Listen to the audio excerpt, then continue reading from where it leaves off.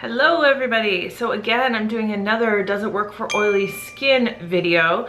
This one, I'll be honest, I really want to try this product, but I was just like, it's a pressed powder. Is it really going to be enough to test for oily skin? But I'm just going to do it, and I'll give you a few reviews on a few other new products that I'm doing at the same time. How's that? That way we get a whole lot of information in one video, not just one product.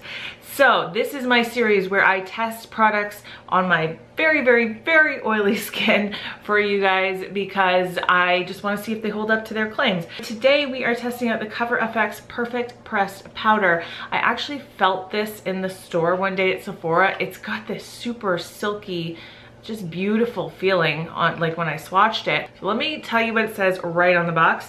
It says a natural matte second skin finish with its ultra creamy, silky smooth formula that blends luxuriously into skin. It creates a blurring effect to refine appearance of skin and helps brighten skin tone with kiwi water. Ideal for normal, oily, and combination skin. So there you go. It should be ideal for me. What do you think about that?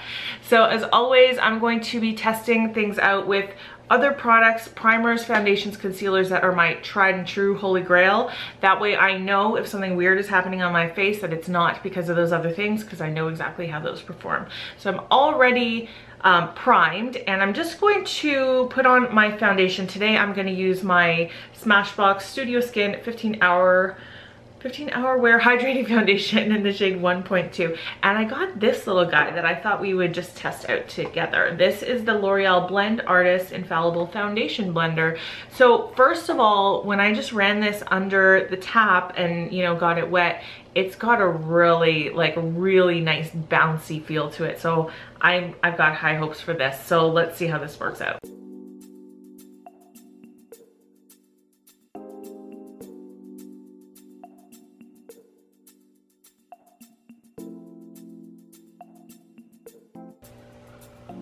It is a little bit big, like a beauty blender is a little bit more thin in the way it comes down. It kind of fits in there a little bit better, I think. But if I squeeze it, it's fine.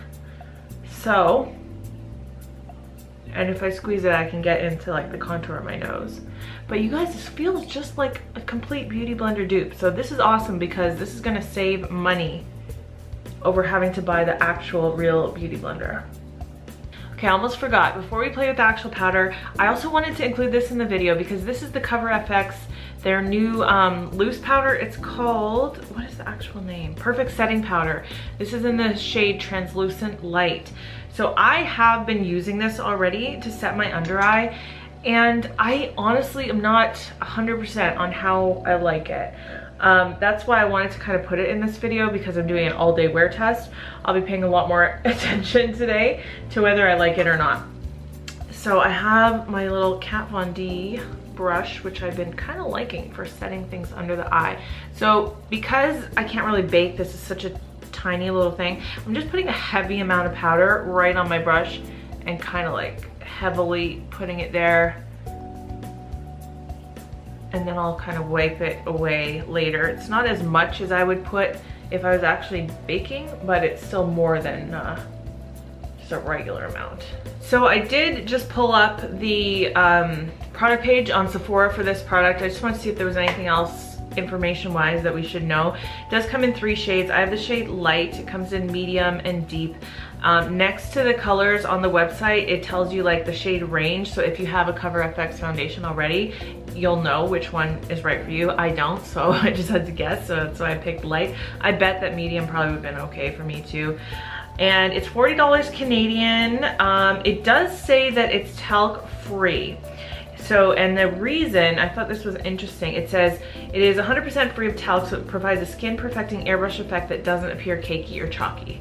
So that's a claim there that we will test out today. I'm going to use my e.l.f. complexion brush because this is just such a good brush for picking up the perfect amount of powder and dispersing it evenly all over the face. It does come with a little powder puff. This is actually kind of more like a velvety, spongy thing, but we're not going to use that. We're going to use a brush.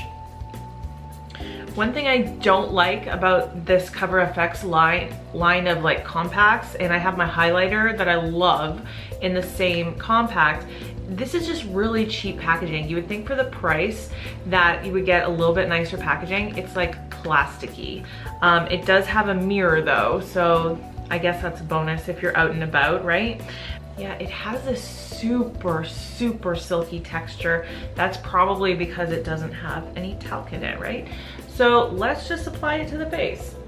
We probably won't be able to see anything right now, but as the day goes on, if you're familiar with my channel, you know how my skin gets. It gets oily after about 3 hours, and then by the end of the night, usually it's very oily again. So as we go throughout the day, if I do have to repowder, I will definitely hop back on the camera and we'll do it together.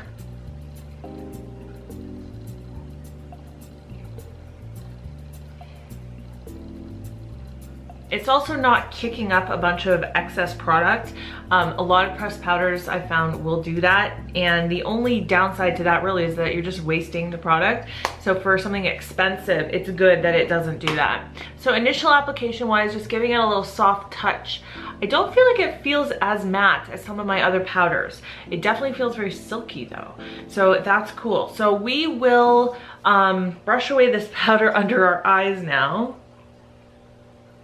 So I hope you can see it is exactly 10 o'clock. That's when the powder went on my face. I'm gonna do the rest of my makeup and come right back. Okay, I'm back. So I have all my makeup on now.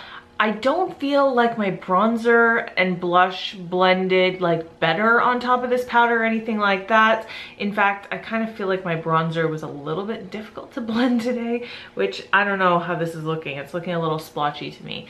So that I'm not so sure about, and I'm wondering if that's because there is like no talc in it and you still get a little bit of a, not sticky, but it doesn't feel like it's completely set down. Do you know what I mean? So, I don't know. We'll see though throughout the day. So I will check in with you shortly.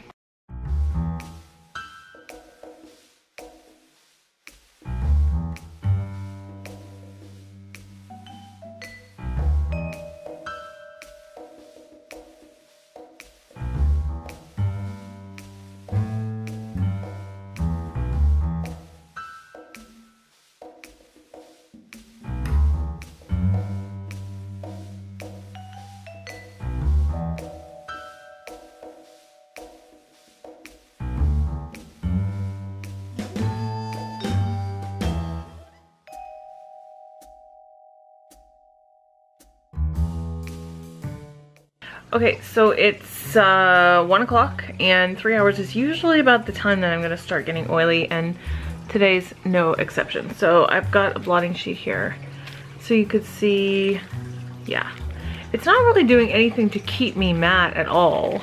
So I don't really know why it would be like specifically geared towards combo to oily skin people. It's really not a mattifying powder at all. It's a nice finish, like I'll give it that for sure, and I will reapply it, but it's definitely like my oil is coming through. So I'm just going to reapply it and then I'll kind of show you a close-up. I'm just using my viewfinder to reapply it with. I'm just gonna keep it in the T-zone for the most part because that's where most of my oil is, although I get oily all over my face, but T-zone is the majority of it. Okay, so let's do a little bit of a close-up. It did say it would blur. I don't know, I think my pores are really showing pretty nicely. So not really sure how it's blurring. Now as for the under eye setting powder, just to give you an idea, do you see under my eye? Yeah, it is definitely like in the fine lines, right? And over here. So it's like, it's a nice under eye setting powder. My under eyes, they feel soft, like they don't feel dry or anything like that. It's just right in the lines where it's really creasing. So this is why I'm so torn over this powder. Like I really like the way it feels. It feels really nice, but then it gathers super badly in those fine lines. So I'm not really sure about it. It's okay.